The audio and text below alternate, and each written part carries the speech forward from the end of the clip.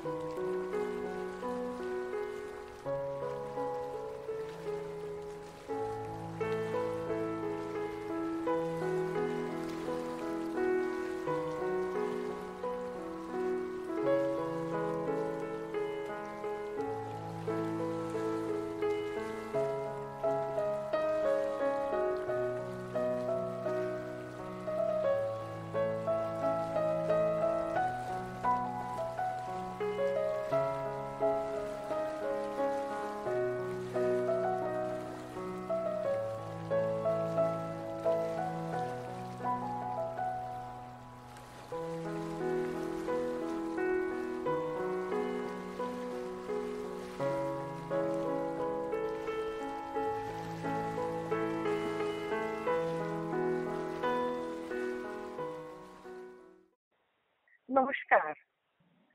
On the occasion of World Environment Day, we, on behalf of the Asiatic Society, Kolkata, feel rather enthused to celebrate this significant occasion, imperative for the protection of Mother Earth, which is intervened with our basic survival also. As we all know, World Environment Day, celebrated throughout the globe on 5th June, is United Nations principal medium to make the entire world aware about protection of environment.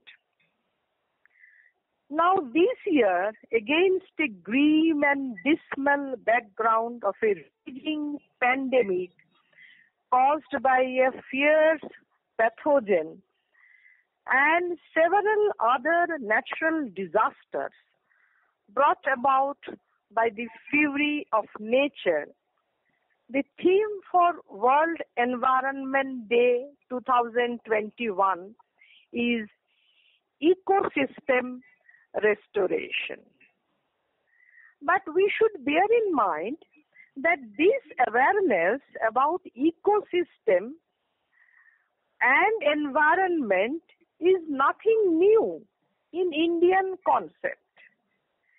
In stark contrast with Western view, which believes in subjugation of nature by human, ancient Indian mind believed that nature and environment are inseparable parts of our very existence and as such should be protected with utmost care. This concern about nature and environment led the Atharva Vedic sphere to echo absolute cohesion and solidarity with nature. I quote from Atharva Veda, Ata Bhumi Putroham Prithibhya. Earth is my mother, and I may be considered as her son.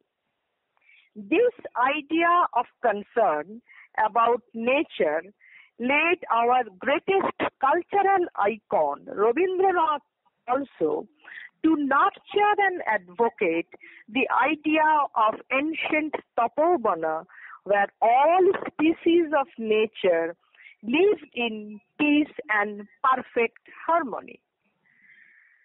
Now, in the Asiatic Society, we are indeed privileged in the sense that Asiatic Society, Kolkata, a rich repertoire of nearly 50,000 manuscripts, contain several manuscripts both in Sanskrit and Persian, where flora and fauna of ancient India, biotic and abiotic elements, and their relationship with human life had been described in minutest details. Why? Simply to exemplify our concern about environment. In several manuscripts of Ayurveda, we have elaborate description of the medicinal qualities of herbs, which had not lost their relevance even today, even in contemporary context too. I may quote another text in Drobyaguno Shatashloki by Moniram Mishra. We have discussion on latent beneficial qualities of certain objects used in our day-to-day life. That ancient Indian mind was conscious of the utility of trees for protection of environment is evident from a manuscript, Bhatta Savitri Puja, where the Bhatta tree has been eulogized and worshipped as our benefactor. As a matter of fact, it was Sir William Jones, founder of the Asiatic Society, who started the process of initiating discussion and botanical observations of select Indian plants in pre-independence India. With this introduction, I am now going to present before you a Persian manuscript of 17th century, FARHANG-I-AURANG-SHA HI, written on handmade paper by Hidayatullah Muhammad Muhsin al-Qureshi, dedicated to the Emperor Aurangzeb. This is an elaborate naturalistic encyclopedia of India containing vivid description of animals, plants, minerals, etc. with illustrations. Though fragmented in nature, the content has been systematically arranged in several sections, namely insects, snakes, and the method of treatment from snake bite, scorpions, classification properties of different animals, etc. Strangely enough, this manuscript contains section on agriculture and geology, dealing with hills, vales, in a nutshell, Mother Earth itself. This particular manuscript is rich in its description of flora, fauna, and natural resources of contemporary period, showing thereby what I have mentioned earlier, concern of the age about various manifestations of nature and their protection.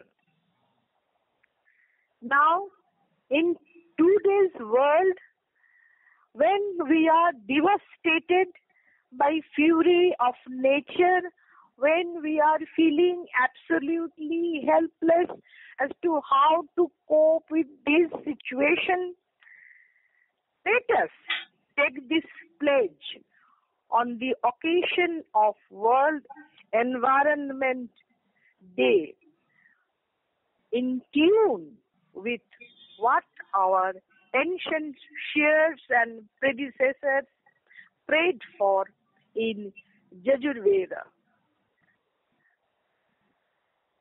I quote from Yajurveda, I translation first. Let us look at all species of this world as our friend, and let all the world consider us as its ally. Mitrasya ma chakshusha sarvani bhutani shamikshantam. Mitrasyahang chakshusha sarvani bhutani samikshe. Mitrasya chakshusha samiksha-mahe. Namaskar.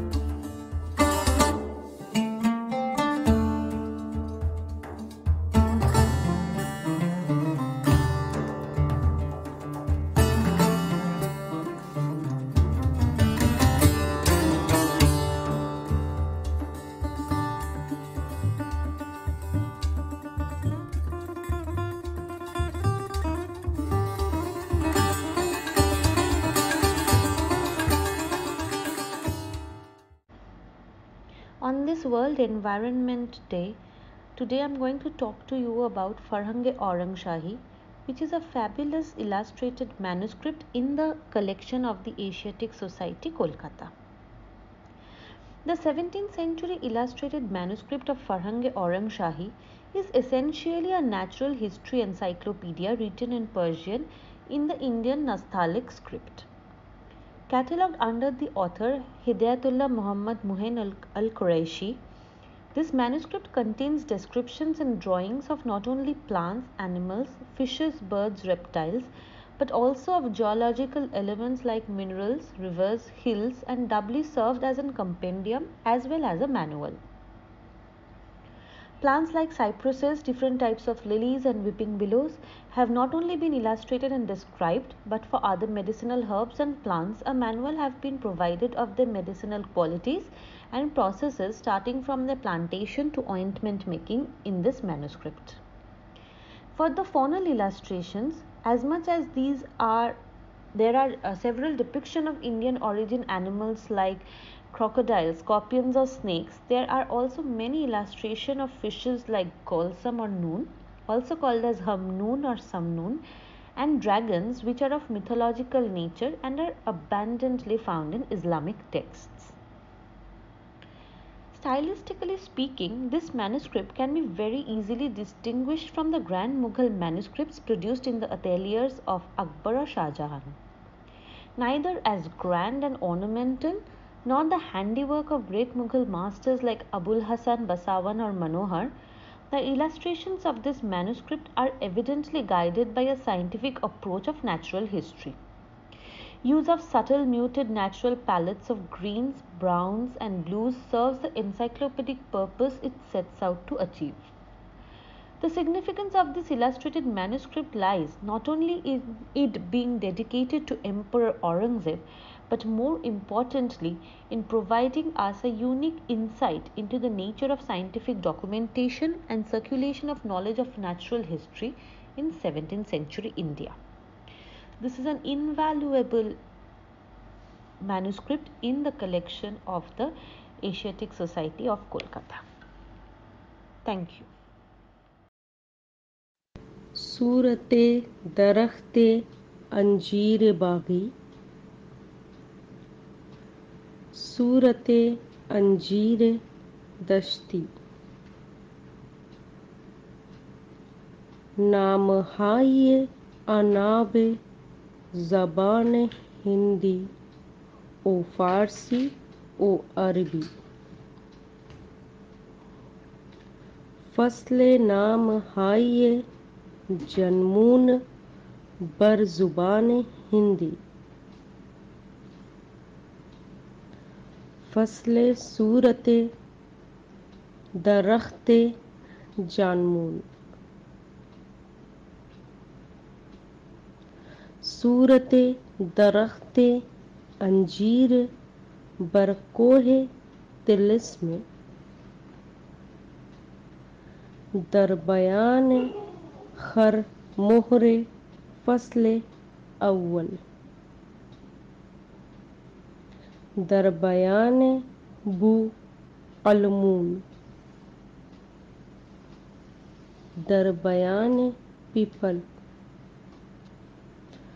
फसले अव्वल दर शिफात people, फसले दोम दर खासियात people, अज दस्तूर मीर अबुल कासिम फरिश्ते, फसले सोम दर खासियात people, अज ख्वास अल कदीम, नुस्ख़ा खती ई तस्वीर माही बत्तख व सफ़र व सूरत است.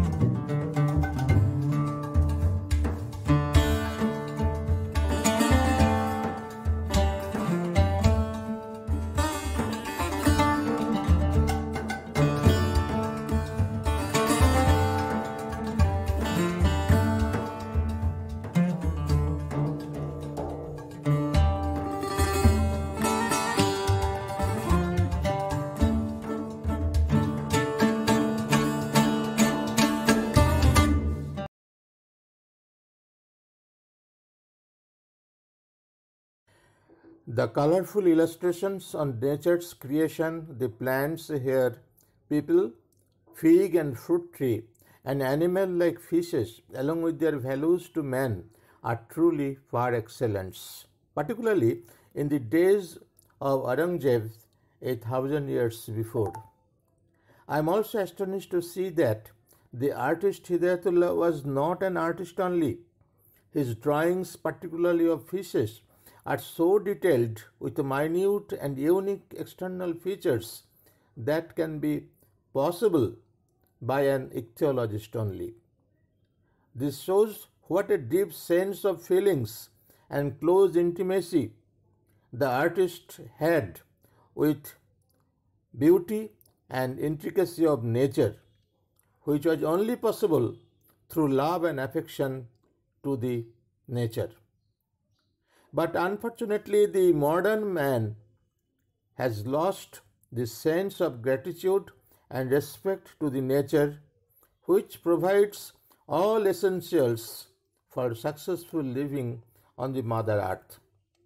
The nature, in terms of ecosystem, has been degraded due to endless greed of humanity and indiscriminate acts which indicate man's loss of respect to the nature. We the people are therefore greatly suffering due to degradation of ecosystem, and for this ecosystem restoration is this year's theme of the World Environment Day, to make the people aware and to take positive action towards restoration of ecosystem. The United Nations has also declared 2030 as the decade of ecosystem restoration to save the nature and for sustainable development of humankind on the Mother Earth.